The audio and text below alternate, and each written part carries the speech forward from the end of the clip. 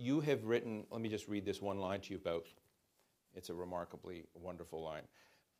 Based on our rough calculations, this was an article he did on government playing Moneyball, less than $1 out of every $100 of government spending is backed by even the most basic evidence that the money is being spent wisely.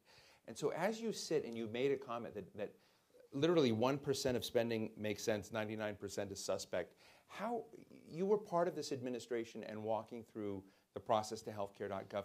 Give us a snapshot on how you think government is done, and why would you have had confidence that the government could make a dent? Well, let's kind of do two tracks on the healthcare sector and healthcare.gov.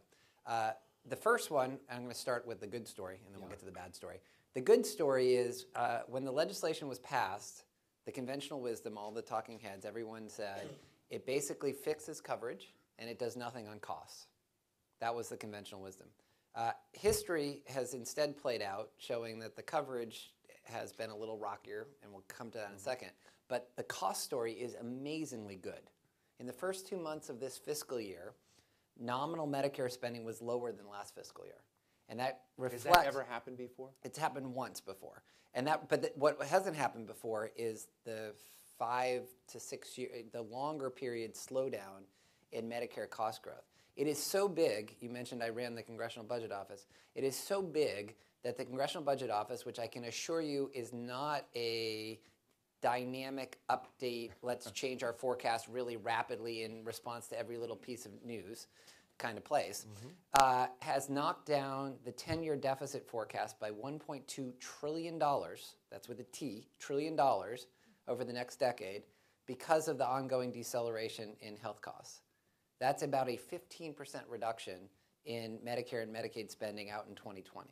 Far larger than anything that... Did you think that was doable when you were in government and advising the president? This is my point. I did not...